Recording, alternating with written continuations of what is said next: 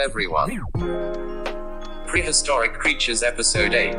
Today we're talking about Giganotosaurus. Giganotosaurus is a genus of Carcharodontosaurid that lived 99 million. Giganotosaurus is the second tallest and longest theropod. It's even bigger than T-Rex. So far there are only 2 specimens of Giganotosaurus. Ontologists have estimated that it could run 31 miles per hour.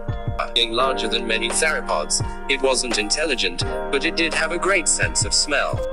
Theropod is going to be in Jurassic World Dominion. And Neil confirmed it. I've just had the last 5 months working with dinosaurs, and it was really fun to do.